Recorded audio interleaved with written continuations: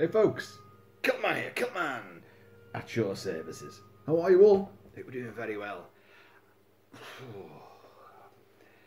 These little extras creep in from every corner of the frame, do they not?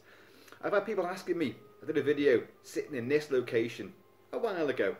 People said, is that a Mad Max Fury Road poster behind you? Well, it is indeed. There they are. It's not a poster, it's one of those great big, and I mean big, cinema front of house standees. I've got many standees here. I spent a long time collecting a load of these things, and unless you've got a massive warehouse, it's very hard to display them. It really is. This comes in two parts. There's one part of it. Other parts down here. You can probably see a bit of an M from Mad Max there. And when constructed, it's a huge sort of skewed angle, three-dimensional picture of Tom Hardy's Max and Charlize Theron as Furiosa. And Rampage and the future belongs to the mad slogan, and it's absolutely bloody huge. I've never yet erected it because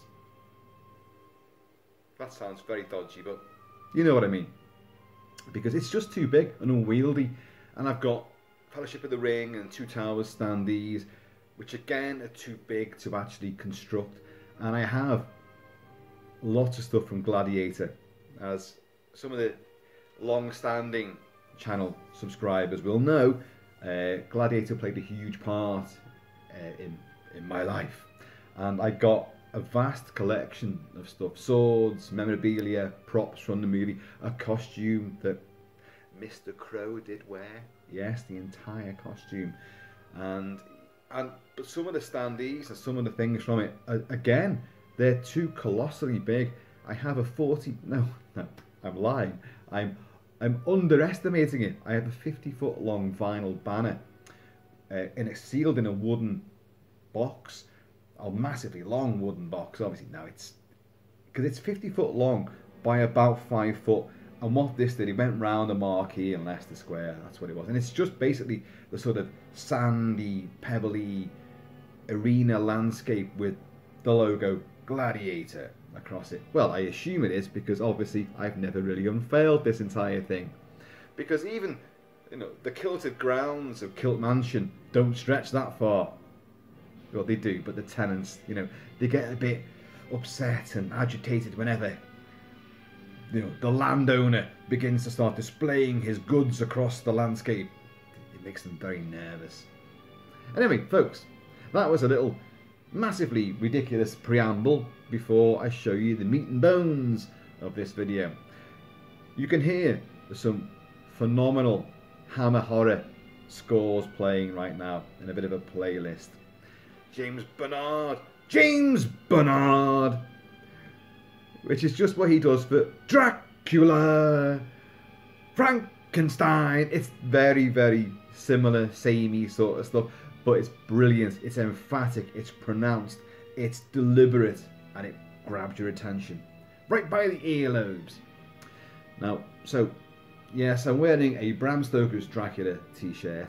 I have got Hammer t-shirts, but in my trying to put something on to suit the occasion, I discovered that those t-shirts were actually now either way too big for me or way too small. I have fluctuated in my size over the years, bodybuilding wise and just fitness wise. I've been huge and I've been streamlined like a racing snake.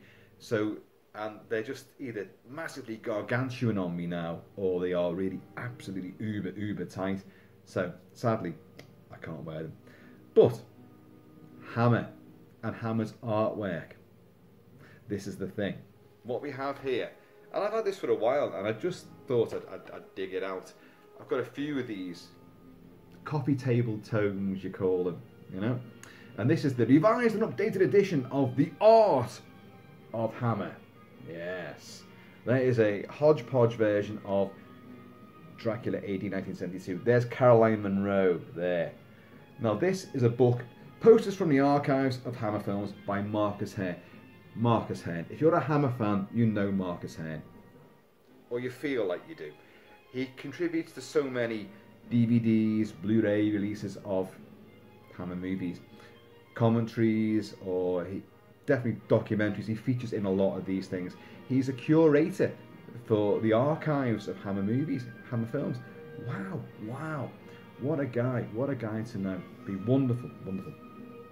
And he's done a whole slew of books on Hammer movies, obviously. I think he's part of the Vault of Hammer, which I've got. He's Hammer Glamour, the story of Hammer, the history of Hammer, all this sort of thing.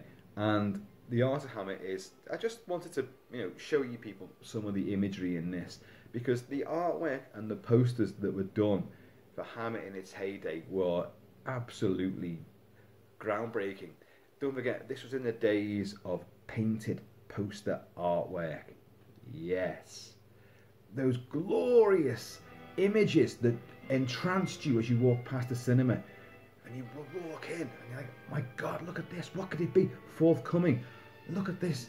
Painted on. Not what you got from the late 80s and certainly throughout the 90s and even into today. Photoshop. Just floating heads and the film's title, which is so god-awfully uninventive and uninspiring. It's just, it beggars belief. The likes of the Scream franchise, which I like, but it was just, who are the stars of this one? Just their heads, and Scream 2, Scream 3, that's just one example. There's so many. Pretty much any movie now, if you see a movie coming out at the cinemas, remember them? Yeah. And there was some emblazoned artwork, almost certainly CGI and photoshopped and all that kind of thing, but at least there were some action scenes going on in it, not just someone's face. Look at the James Bond posters now. It's just Daniel Craig, like a mean look at his face, a revamped, modified Walther PPK, or whatever, a bit of dust on his tuxedo, his bow tie hanging on loose, but nothing. But beyond that, nothing. Whereas in the old days, look at those painted artworks from all the Sean Connery ones, the Lazenby classic, and Roger Moore. Images from the story. Again, I'm using just another example, but this is how the artwork and the skill of that artist really came together to help market a movie which you were looking forward to. It's just part of the whole package, isn't it? The trailers are great, hopefully. The movie is great, hopefully. But all the memorabilia, the merchandise, the whole hyperbole surrounding it is just magnificent. It should be. Now it's just 10 a penny. It's cash on delivery. It's just completely banal. But the Hammer movies. Do you notice that? Max is now intruding, because that was quite good artwork as well. I'm not sure who did all this. Clearly photoshopped and all that. But there was a lot of good artwork with it as well. The way that they put it all together, it was pretty clever, pretty inventive. The whole off-kilter angles that you've got here, that looks like I've got it on the wrong angle, but it's not. It's not. The slogans do read this way, so it's all part of this helter-skelter, wild, apocalyptic world, and it works. Anyway, Kilt-Man, you've wasted almost 9 minutes without even showing any Hammer artistry, apart from this guy here, who you've all seen before in my videos, all about Curse of the Werewolf and the phenomenal mask that was created by Trick or Treat Studios for Oliver Reed as the Beast in Man. So, there you go.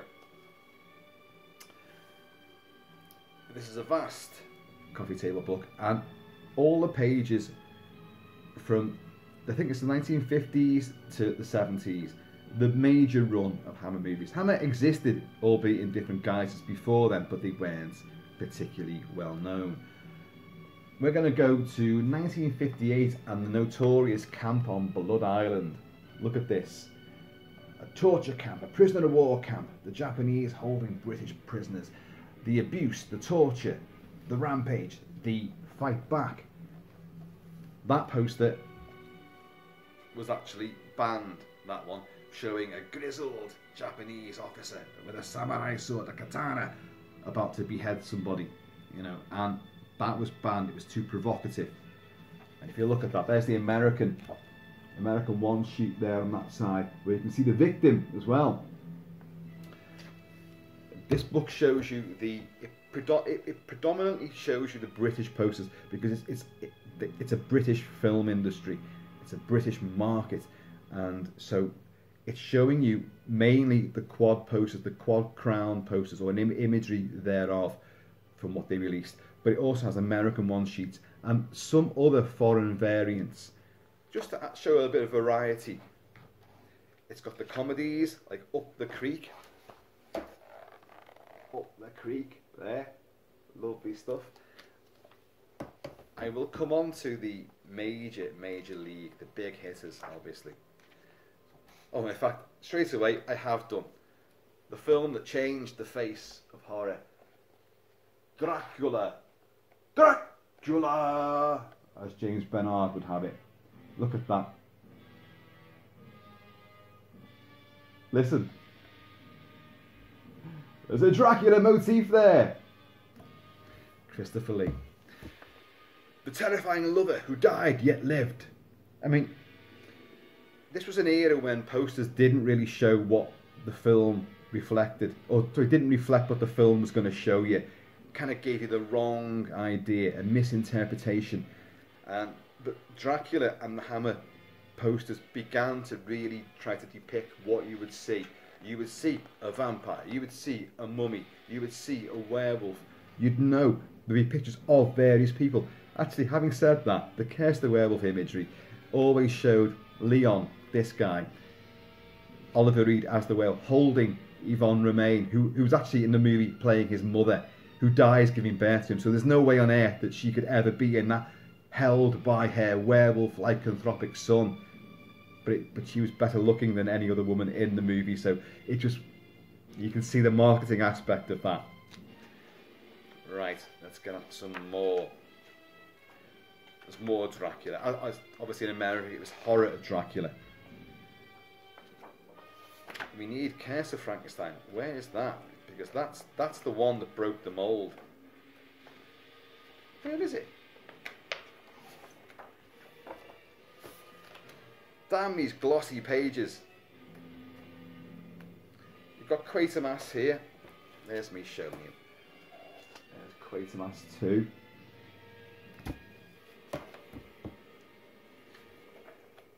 Where is it? Where is Curse of Frankenstein? There we go. God, I had the mask here before, but he didn't want to stay on the table for some reason. He rolled off Curse of Frankenstein. Look at that. It's a beauty. A lot of these were made into stamps by the Royal Mail, and I've got them. I showed you them all. I've did a video on that a while ago. Oh, there is Curse of the Werewolf. Can you see there? Now if you look below the American one sheets, that's one of the most popular images there, holding Yvonne Romaine. Christopher Lee, Terror of the Tongues. You know, a Fu Manchu wannabe sort of thing there. John Stockwell was one of the major artists. Bill Wiggins again. Yes, I am reading the names off here, but one of the main guys whose name I have forgotten, from like the mid-60s onwards, is, oh look at this, here you go, Kiss of the Vampire. Look at that. Beautiful, gaudy, decorative, flamboyant, vivid, shows so much. Tom Chantrell. Bear that in mind, because I'll forget that in about 2 or 3 minutes time. I love this one as well. The Evil of Frankenstein. That was Hammer finally got the rights to be able, yeah, I'll show you again. Finally got the rights to the makeup and the look of the Hammer movies. So Kiwi Kingston, wrestler, big dude, Kiwi Kingston plays Frankenstein's monster in that. It's not a good film, but it's very colourful, very OTT, very chaotic. It's done in a very Universal movie style. And it works, but it's not a great film at all. But I do love the artwork for that. Shock! Shock! Shock! It enunciates.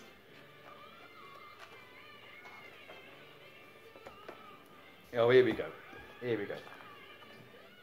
Curse the Mummies 2. I reviewed that movie. Now, again, there's me saying these films at least represent what you see in the film. Well, in that film, you don't see a mummy that's about 50 feet tall. There's a bit of exaggeration going on there. And speaking of mummies and exaggeration and how to get around it with the posters and the artwork, let's look at this. I'll just show you this, if you can find it. This was the original The Mummy, with Christopher Lee playing the mummy. There you go. Right. Very famous imagery, very famous poster. Look at that. Other versions of it. The British version is on a previous page, I think. As you can see there, the policeman's torch is shining right through Christopher Lee as Carice the mummy. It's shining right through his torso. But that was done in advance. Peter Cushing saw that image and thought, hang on a minute, we're misrepresenting what happens.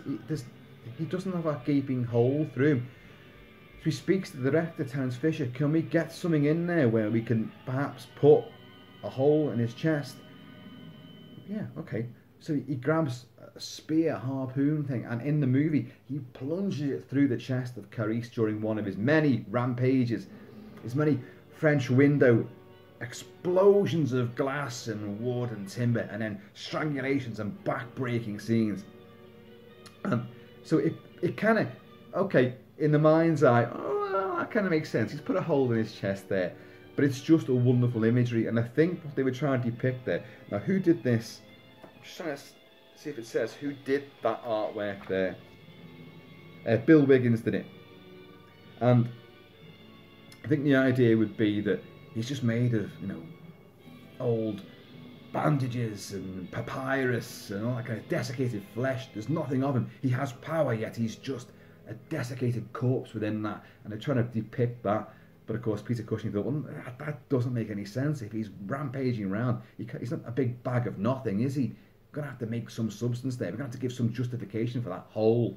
Hence, that particular sequence. Right, let's move on a little bit more. Oliver Reed again, Paranoiac. That's a great film, that, by the way. And again, you've got a really good actor for the part in Oliver Reed. That charismatic yet deranged, wild quality to him. He is a beast. Okay, let's see now.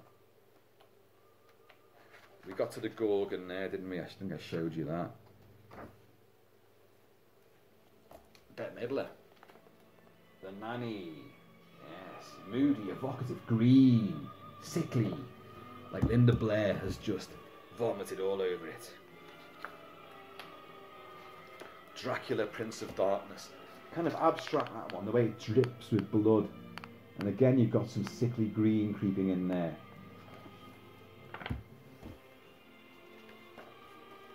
Plague of the Zombies. You want green? Plague of the Zombies. One of my favourite horror movies. A wonderful film. I will give it its full kilted treatment at some point. These were the Hammer double bills, which, as you can see here, Dracula, Prince of Darkness was on a double bill with Plague of the Zombies. And you had the Gorgon with Rasputin the Mad Monk. No, you didn't. You had the Reptile with Rasputin the Mad Monk. Which should be, yeah, there you go. There you have the double bill American one sheet. Can you see that? Rasputin the Mad Monk and the Reptile. Wonderful stuff. Wonderful stuff. I'm trying to find some particular ones. We've got time, so worry not. The artwork is... Oh, here we go. This is the pivotal one. This is the one that put the likes of Hammer poster artwork as highly collectible and very, very rare and expensive when you do come across it. Raquel Welch, 1 million years BC. Look at that. Isn't it amazing how a skimpily clad, fairy bikinied, gorgeous woman overshadows all the monsters and the action and the volcanoes, which are just diminutive in the background. I'll show you again. The action is there in the image, but she overshadows it all. That was released on a double bill with She. Or was it The Vengeance of She? Yeah, She. Which is there. A lovely depiction there. And I have, in fact, just there, I've got a copy of that. I'll show you. There you go. That is there. Along with some other great movie imagery. What else have we got? Mummy's Shroud, Frankenstein Creative Woman, Quatermass in the Pit. Look at that. I mean, I love the way that the lettering, the title is absolutely bloody huge on that. Quatermass and the Pit. A wonderful movie. Such a clever, clever idea. Also known as 5 Million Years to Earth. There's the American one sheet for it. Look at that. I like that design as well. Although it does give a different sort of idea. 5 Million Years to Earth. I mean, that conjures up like Ray Harryhausen and 20 Million Miles to Earth and the Venusian Ymir. That sort of cyclopean, although he's got 2 eyes, but he looks like the Cyclops from Seven Voyages of Sinbad on the rampage in Rome, of all places. It's Bette Davis again in the anniversary doing her Snake Plissken impersonation. Yeah. Wonderful, isn't it? Again, I think we're talking Tom Chantrell again. Yes, we are. The Vengeance of She. Slave Girls. There's Martine Beswick. Bond Girl and Hammer Starlet. But also, because of her gypsy, swooning, sultry aggressiveness, always portrayed something more sinister, more savage. The devil rides out. Look at this. This is some great imagery here. There's the American, sorry, the British quad, the Crown quad, and there is the American one sheet, looking very ghastly and ghoulish. It's all wonderful stuff, isn't it? Lost Continent.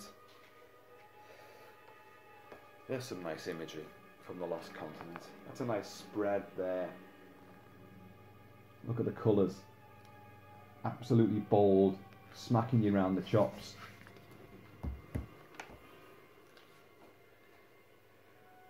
Dracula has risen from the grave.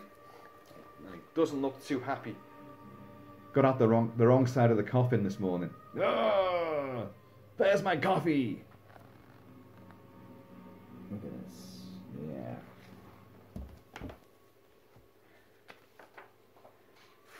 This Dracula has risen from the grave. Look at this one. This is, where's it from? This is a US one sheet for Dracula has risen from the grave. That's got to be a re-release. Look, she's got 2 plasters on her throat. Dracula has risen from the grave, obviously. That's one hell of a piss take picture, that, isn't it? You know? Moon 02, their lunar western, which I have covered. Look at that. Great stuff, great stuff. Ahead of the time there with that. Ooh, here we go. Now there's some artwork which is taken from a poster, which I think is from Hands of the Ripper. Yeah. So let's see what we got. We're into the 70s now, as you can see there. That wasn't Hands of the Ripper. That was Dr. Jekyll and Sister Hyde. Connected. Taste the Blood of Dracula. Oh, very lurid. They are dynamic pictures, aren't they? You know who the stars are, put it that way. There's a lovely one. There's a lovely Gothic one there, but very vivid. Look at that Ingrid pit. Awesome. Looking very green round the gills, but, you know. Obviously hasn't had claret that day. When dinosaur, oh yeah, is it Victoria Petrie? I think it is. Victoria Vetri, from When Dinosaurs Ruled the Earth. Look at that. You see? Lovely. Beauty is you can freeze the frame as I'm showing you these. If I'm going too quickly.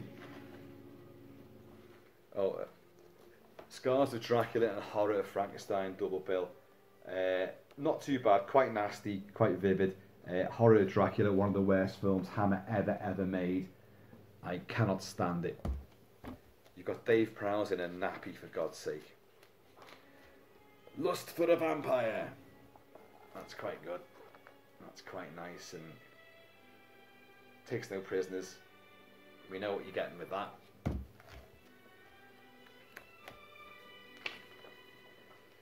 The Creatures the World Forgot. Hands of the Ripper. On the Buses. Don't forget they did comedies as well. On the Buses. And there's lovely sort of abstract caricatures. But it's great stuff, isn't it? On the Bus is great. You can't make those sort of stories now, those movies. That kind of humour. Sexist, racist, oh, everything. There's a beautiful, beautiful poster. Twins of Evil. Look at that. Marvellous. I've just reviewed, oh God, Sinbad and the Eye of the Tiger. Prince Kasim transformed into a baboon. When he's retransformed back again into Prince Kasim, it's him, Damien Thomas, there. And the luscious twins there. Yes, we all know who they are. Yep, American Want Sheets for Blood from the Mummy's Tomb. Valerie Leon.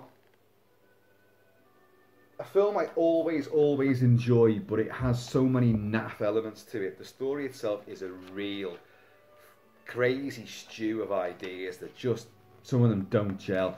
And great language shots in it, great set pieces which don't really fit in with the rest of the movie and take you out of the story at large. But it's one of those things. The 70s for Hammer, it was hit and miss. I do love a lot of the stuff from the 70s, especially here. This is an infamous one, this. Vampire Circus. That is one of their best movies, by the way. Does not get the credit it deserves. I will massively cover this at some point. I have one of those t-shirts I mentioned before. I've got that poster on the t-shirt, but it's too small. Have a look again. Can you spot anything weird about that? Yeah, I'll be honest with you. I don't spot the weirdness either until you read about it here. It has phallic imagery all over it, apparently. And that would be, if you look here, there, and that's supposed to be a bit phallic as well, but, you know, until it gets pointed out to you, you're not going to notice that. I don't think so anyway. And I've got a very rude, innuendo-laden mind, so. But I do love that. That's a great film. Dave Prowse is it, and again, The Tiger Woman. Oh my God. How they got away with that? Shane Bryant and, oh, what's her name? Rita Tushingham, Straight On Till Morning. Very weird psychodrama, that one.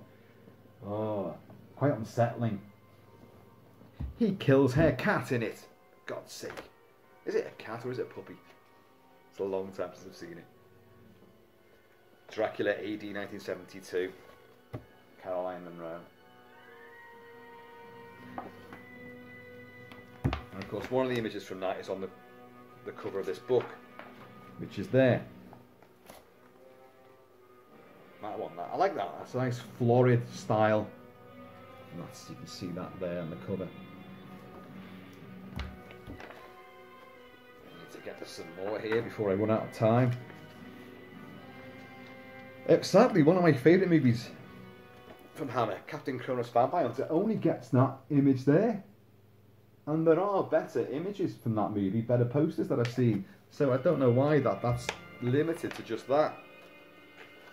And also, Frankenstein and the Monsters from Hell, which I absolutely love for many of the same reasons. It's darker, it's more vivid, it's more nasty. But there's the poster there. But it's saddled with this on the other side as a double bill.